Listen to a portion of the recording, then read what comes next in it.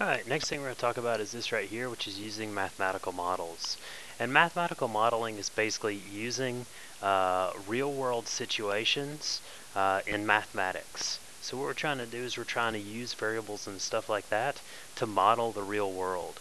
So here's a nice little example. It says t is equal to 17x squared plus 261x plus 3,257. And what this is basically the average cost of tuition, T, for fees of public four-year colleges adjusted for inflation. So the formula T represents the tuition cost for U.S. public schools X years after 2000.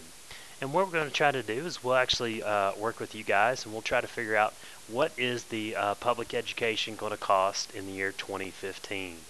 So right now, as you can see, T is going to be the cost. You know, this is X years after 2000.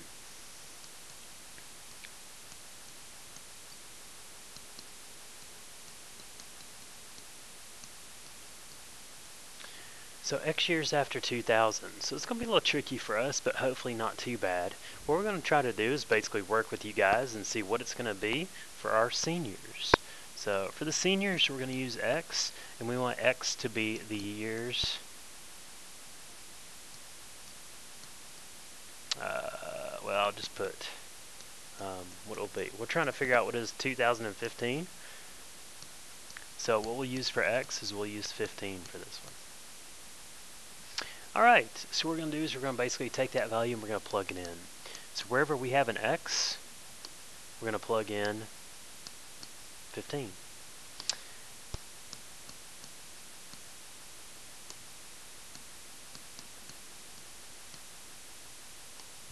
Whatever's being done to our variable will actually do the exact same thing.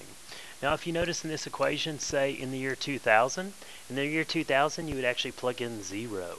So if you plug in 0, this would be 0, this would be 0, so you're going to actually get $3,257. So that's what it was back in 2000. Now we're going to try to use this to see if we can't help it predict in the future. And this is something that we would really want to know in terms of math, is because we want to know what those costs are going to be.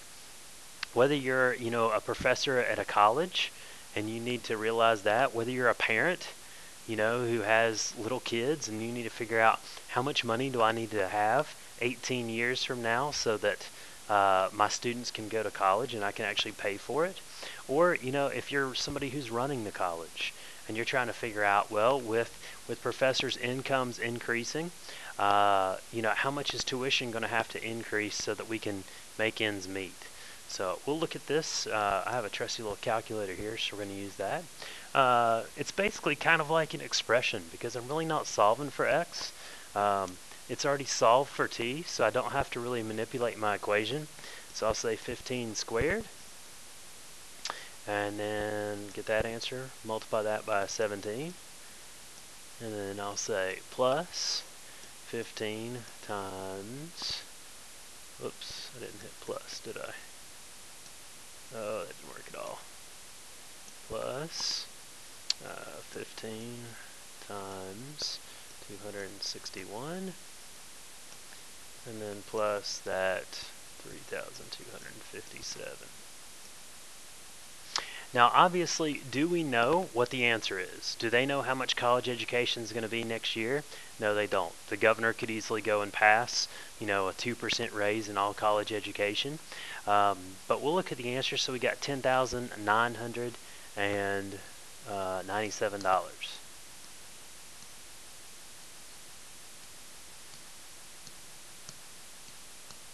Actually, that probably should be an equal to because it is an exact answer. We actually figured it out. We didn't have to round it at all. So that's what the tuition cost is. Now, like we said, we really don't know what the tuition is going to be next year. A lot of things could happen. But what they have done, and what a lot of math does, is they look at characteristics. So they've gone back and they've looked at what's happened in the year 2000, 2001, 2002, and then they come up with a model that models what it's going to be, what the increase looks like. Is it linear? Does it go the same amount each time? Is it exponential? In this case, it's quadratic. We know it's quadratic because we have an x squared here. So we get $10,997. Well, that right there, maybe that's accurate. You know, this is for all U.S. public schools. So you're going to have to take into account University of Tennessee, which is probably a lot more than that, ETSU, which may be somewhere around there, and then also schools like Northeast State, which you guys can actually go to for free now. So, yeah, good little mathematical modeling describing the real world using math.